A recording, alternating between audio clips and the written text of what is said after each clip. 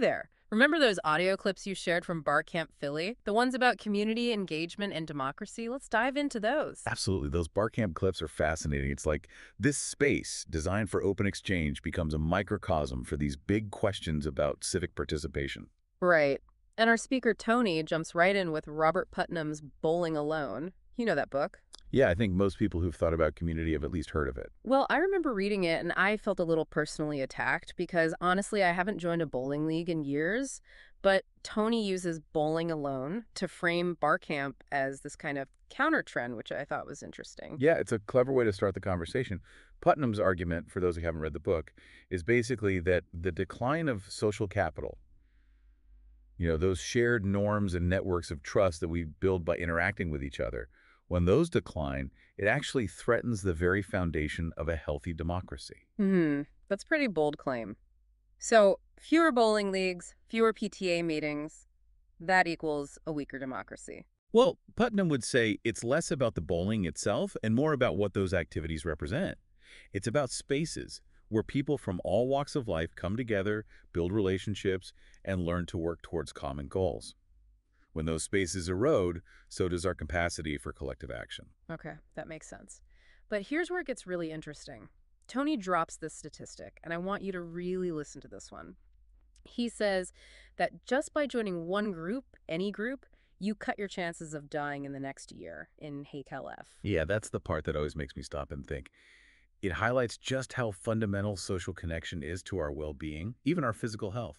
It's like we are wired for community, even if modern life makes us forget that sometimes. And that's where BarCamp comes in, right? Forget the treadmill. Let's go to BarCamp and maybe add a few years to our lives. Well, maybe not directly, but you're picking up on Tony's point. BarCamp, with its open participation and self-organized sessions, it's kind of an antidote to that bowling alone syndrome. It's a space where you can form connections organically around shared interests and maybe rebuild some of that social fabric that Putnam worries we're losing. And the story of how BarCamp got started, it sounds like an act of democratic rebellion itself. Definitely a story worth telling. So picture this. San Francisco, early 2000s, the tech boom, it's in full swing. Right, .coms everywhere. Exactly. And amidst all of that, there's this exclusive tech conference, but it's a little too exclusive. The velvet rope of the tech world. Exactly. And a bunch of techies, they're feeling the FOMO, the frustration of being left out. So they decide, hey, let's just start our own thing. And boom, BarCamp is born, like the ultimate we'll do it live moment. They throw open the doors, no agenda, anyone can speak, and suddenly it's a movement. What's so cool is how this model, which comes right out of the tech world, translates to all these other interests, all these other communities. Tony even mentions the Silent Book Club. Okay, I'll admit, when I first heard Silent Book Club, I thought it was a joke. I did too. It seems counterintuitive, right? But then I thought, I kind of love that idea. No pressure to finish the book, no arguing about the ending, just this shared love of reading. Exactly. It really speaks to this human need, this desire for connection, without all the pressure, without having to perform or conform to some idea.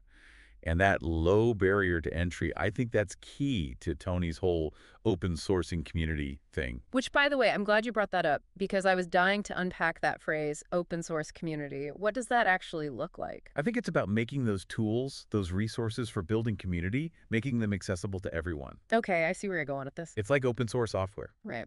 The code is out there. Yeah. Anyone can use it, modify it, share it. Tony's applying that same idea to community building. So instead of gatekeeping community, you're sharing the blueprint. I like that. Exactly. And he gives these concrete examples from his own life, like the new to town meetup he organized. You said you wanted to connect with people in your area.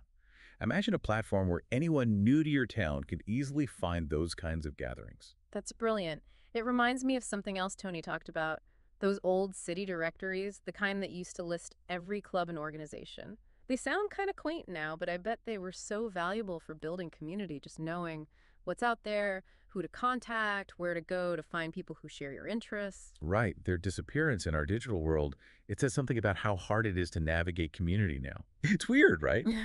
You think with all this tech, it would be easier, but we're online so much, it's almost like we've forgotten how to do it in person. It's true. So what does Tony do? He decides to create this modern-day version, a people's guide to Norwalk. Totally open source. Anyone can contribute. I love that he's not just diagnosing the problem. He's out there building solutions. And he emphasizes that it doesn't have to be this huge undertaking to be impactful. Mm. He tells this amazing story about his uncle who ends up volunteering for like 20 years at Give Kids the World. Give kids the world. It's this incredible organization that grants wishes for kids with life-threatening illnesses. And how did Tony's uncle get involved? A coworker casually invited him to come help out one weekend. Oh, wow. Talk about a life-changing invitation. Right. And it shows how powerful those small invitations can be. We underestimate how much people crave connection, how much a simple gesture can open up these whole new worlds. So later in the talk, Tony says, and I might be paraphrasing a bit here, but he says something like, I guarantee there's someone in this room right now doing something that someone else in this room doesn't know about. And wouldn't it be awesome if that first person invited the second person to get involved? It's so true. It's like such a simple idea. Just sharing our passions, our projects, our own little pockets of community, that's what can make a difference. You know, we were talking about community revitalizing democracy.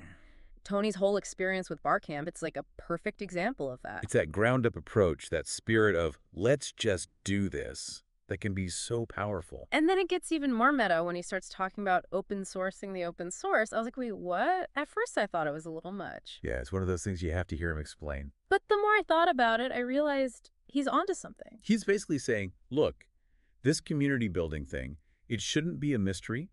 We should make it even easier for people to start their own bar camps, their own silent book clubs, whatever they're passionate about. Exactly. Like, imagine if there were templates, toolkits, a shared space online where you could find all the best practices, case studies, you name it, kind of like a community leader's body of knowledge. That's a fantastic idea because someone in the audio actually brought up a really important point. They're like, hey, not everyone has access to these physical spaces, these community centers or whatever, to host gatherings. And they're right. It's a real barrier. Especially now when it's so easy to just default to connecting online. Yeah, we have to be intentional about those real-world connections. And then there's that whole other challenge of reaching beyond, the people who are already showing up at unconferences on a Saturday morning.